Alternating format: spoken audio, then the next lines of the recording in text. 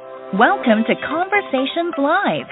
For more than a decade, we've brought you the best in books, entertainment, celebrity interviews, and current events.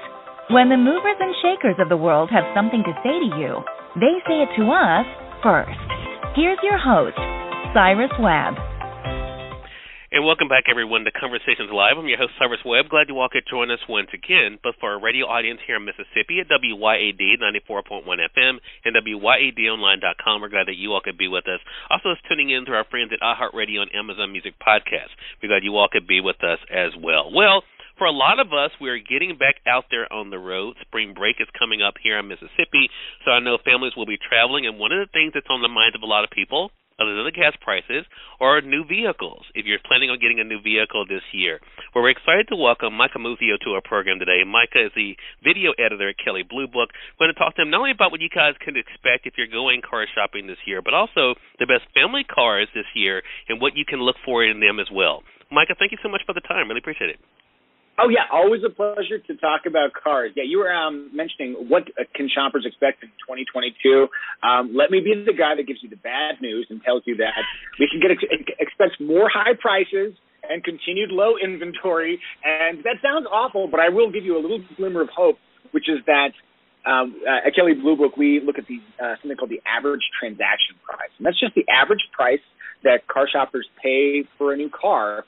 And the good news, I guess, is that that number peaked in December at $47,000, which is positively outrageous. And now it's dipped down closer to $46,000. So it's come down a little bit, but it's still more than 11% higher than it was same time last year. So car prices are still really high. And that's for new car. In used car space, it's even worse.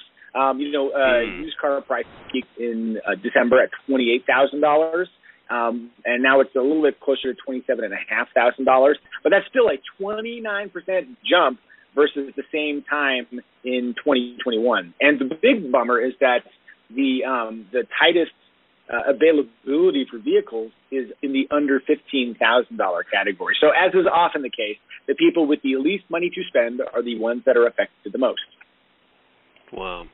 Well, Micah, Kelley Blue Book gives us the information whether we want to hear it or not. So I'm excited to have you on to be able to let our audience know what to expect. But I do want to ask you this, because there are still people who are going to say, you know what, I have to get a vehicle. This is something I have to do. Can you kind of share some tips for car shopping, whether we're talking about online or going to the dealership?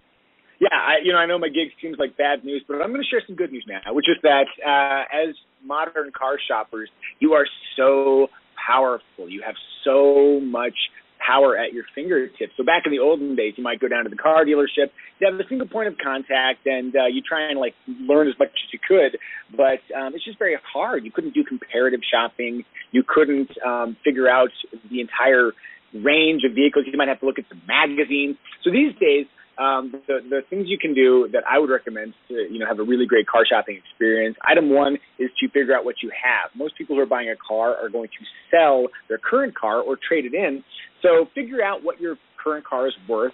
Kelley Blue Book's KBB.com is a great resource to figure out what your current car is worth, and then do a bunch of research.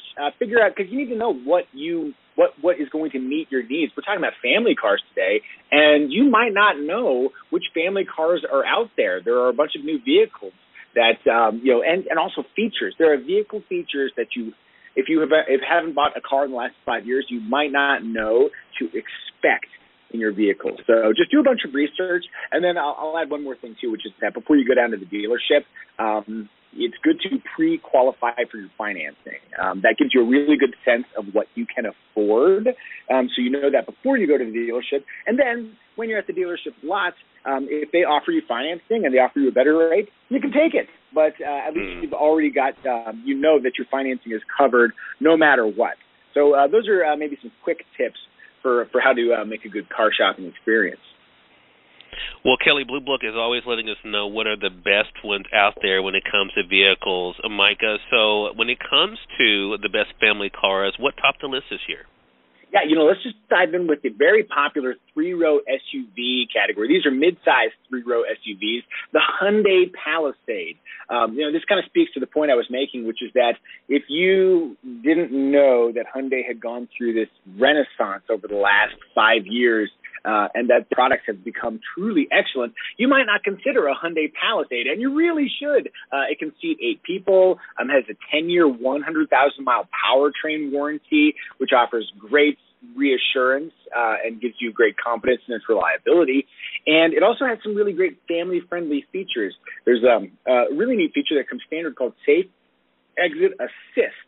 And what that does is that it can detect if a vehicle is approaching from behind and warn the occupants, hey, don't open your door right now, there's a car going by. And it can even lock the door so that you don't open your door. You ever see like a car door get ripped off in a movie? You don't want that happening with your family car. So the Hyundai Palisade helps prevent that. And then I'll also mention like the Toyota Highlander is another three-row SUV. It's the best-selling three-row SUV in the United States. It's an IIHS top safety pick. It has a standard suite of active driver assist, like lane keeping assist. So if you're momentarily inattentive, it'll steer itself back into its lane. And especially topical now because of high gas prices, you can get it as a hybrid that returns up to 36 mpg in the city, which is outrageously efficient for a vehicle that can seat up to 8. Wow. Well, Micah, we got a mixture this time, right? We let our audience know, hey, there will be some sticker shock if you can find what you're looking for because of inventory. However, there are some things that you guys can be able to look forward to, and we appreciate you sharing that with us. Again, everyone, Micah Muzio has been our guest. Video editor Kelly Blue Book. Make sure you guys head over to Kelly Blue Book's website, which is kbb.com. That's kbb.com for our audience. We will be linking that up for our online audience as well. Micah, really appreciate you stopping by and looking forward to having you back on the program again. Thank you for having me. This is a fun one. We'll see you on the next one. All right, then. You got it. And we thank your audience for tuning in to another great segment of Conversations Live. Until next time, I'm your host, Cyrus Webb, saying as always, enjoy your day, enjoy your life, enjoy your world. Thank you all for choosing Conversations Live. Now let's go make today amazing. Take care.